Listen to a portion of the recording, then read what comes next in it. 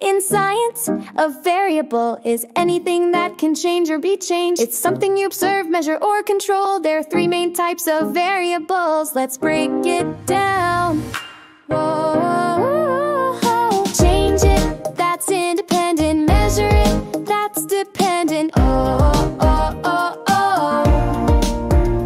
If I test how music makes plants grow, the kind of music is what I control. That's independent, it's what I changed on my own.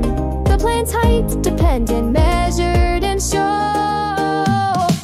Change it, that's independent. Measure it, that's dependent. If I test how ice melts in different heat, the temperature's what I control and tweak. That's independent, the part I select.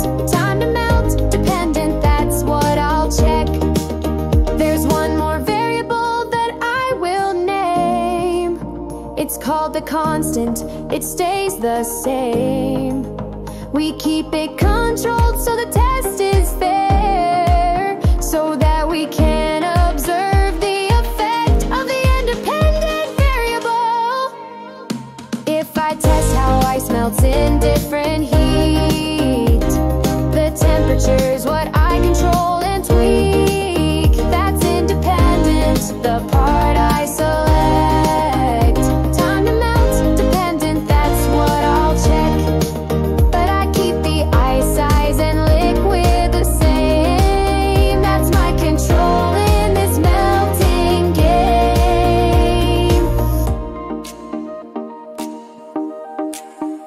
If I test how music makes plants grow,